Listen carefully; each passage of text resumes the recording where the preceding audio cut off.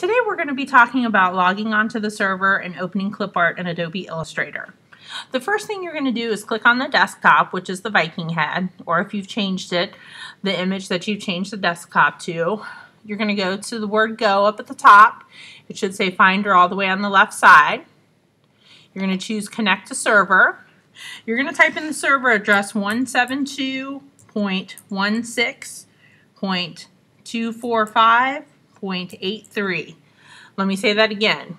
172.16.245.83, and you're going to click Connect.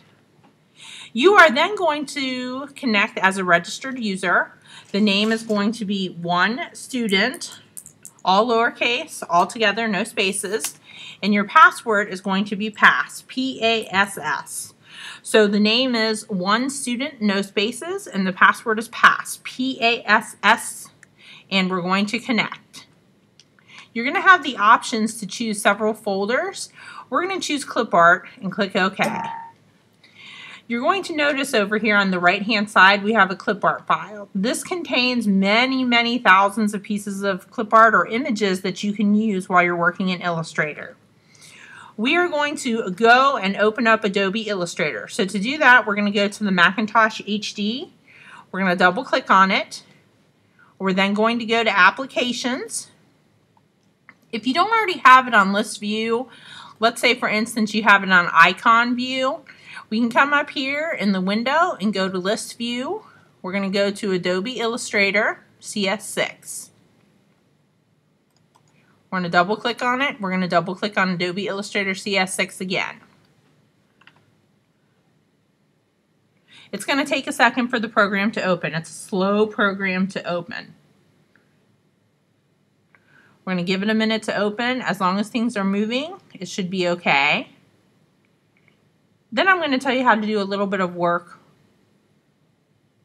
with images in Illustrator.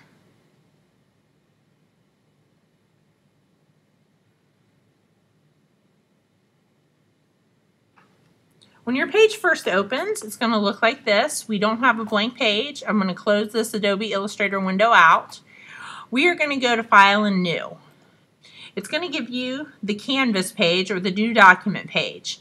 You don't want to bother to title it here because it is not going to be saved. We do want the size to be letter, and I'm going to change the units to inches because we're used to using inches in this country. So we're going to change the units to inches, and I'm going to click OK.